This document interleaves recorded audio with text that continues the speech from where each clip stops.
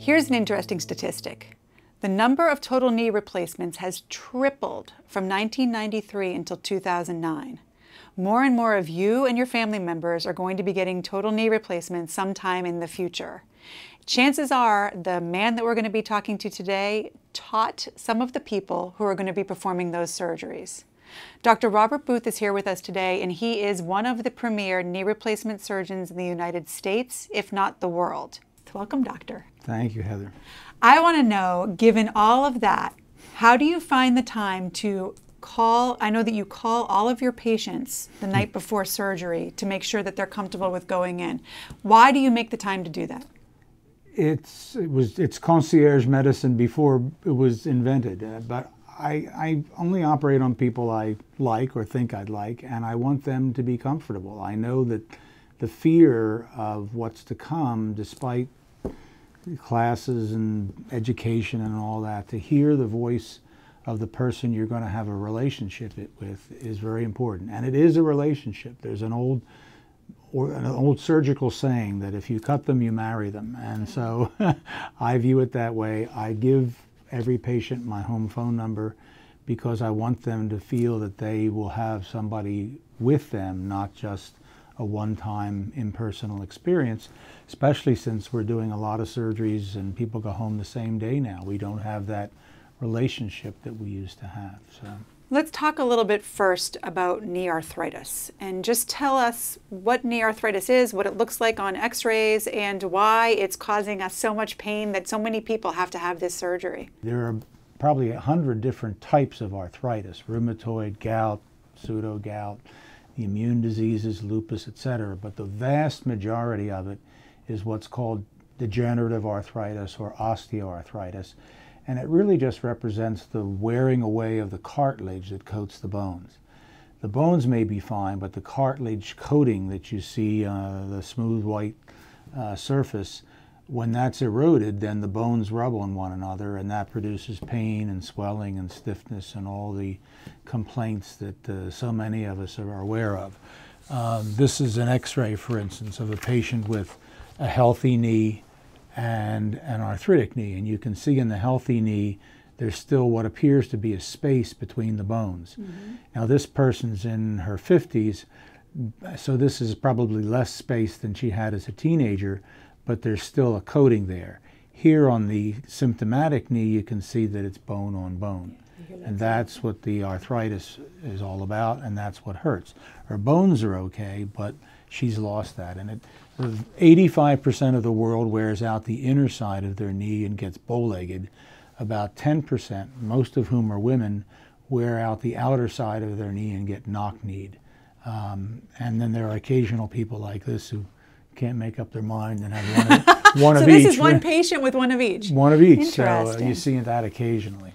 So tell me, what is it that you do during the surgery? What you essentially do in a knee replacement is put on a new surface. It's like retreading your car tires rather than putting on a whole new wheel.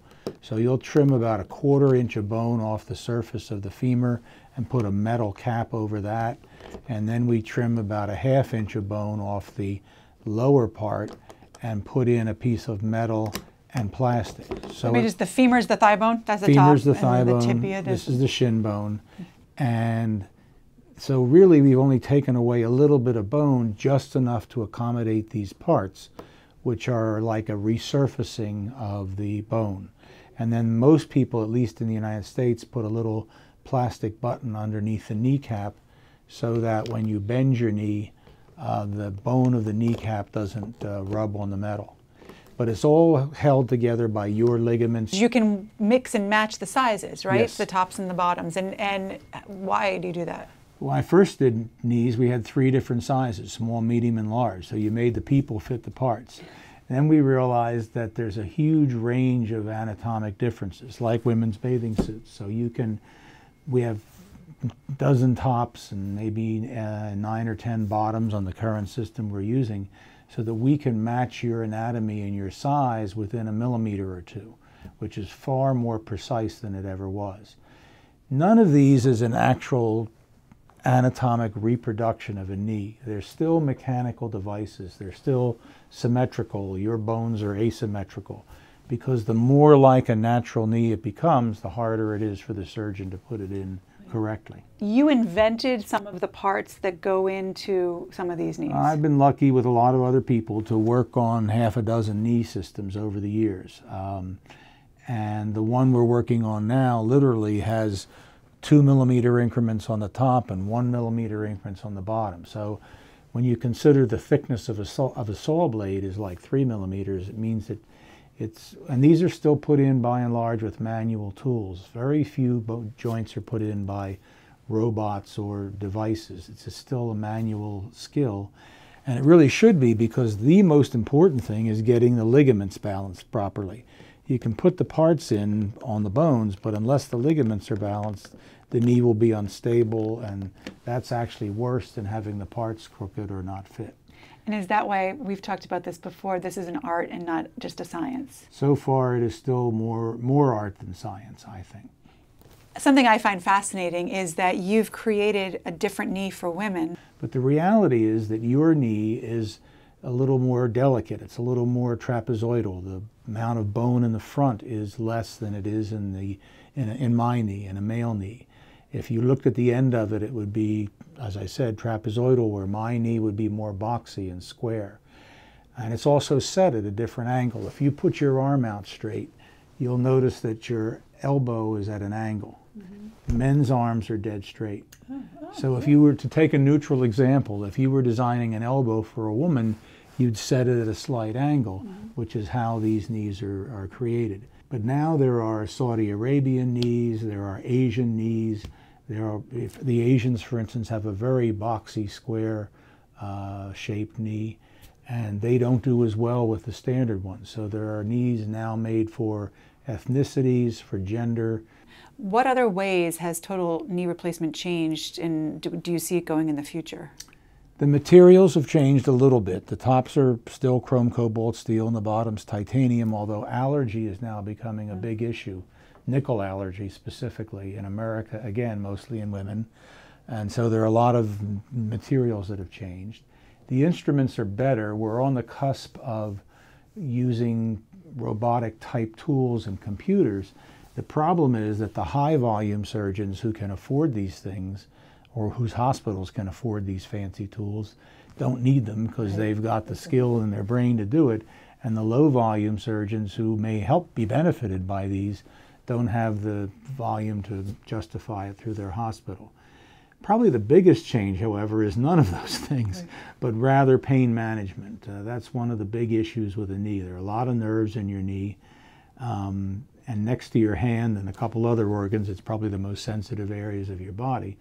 And so there are several new drugs now. One is sort of a super strength Novocaine, if you will, that will stay in your knee for 2 or 3 days. We've learned to use intravenous Tylenol, which doesn't sound very impressive because Tylenol is basically a weak pain drug, but intravenously it's stronger than morphine, and you don't get any of the narcotic side effects. No addiction issues? Or no addiction issues. Wow, that's great. You can only give it intravenously in the hospital, but I think the biggest concept, and this is embarrassing, frankly, as a surgeon, is that we used to operate on people, and then we'd sit and watch them, and when they started to scream, we'd give them pain medication. Now we know they're going to scream, so there's a pre-medication package that everybody's given now. Multimodal medications, it's called. So there's something for pain, there's something for inflammation, one of the anti-inflammatory drugs. There's usually an antiemetic, so should you be one of these drugs make you nauseated, you have something in your system already. So we're anticipating every limb of the pain management system ahead of time. Knee replacements have tripled since 1993, yes. And that number is continuing to rise. There's a trend towards younger and younger patients having these types of surgeries. Why is that, and how does that impact their outcomes? The biggest and most obvious factor is weight. Our entire society is overweight by and large, and our government's last response to that was actually to increase the cutting point for when you move from overweight to obese. So, you know, we've not done much to change that in our society. Second is how people tolerate pain. The 90-year-olds handle pain very well. That's how they got to be 90 years old. Right.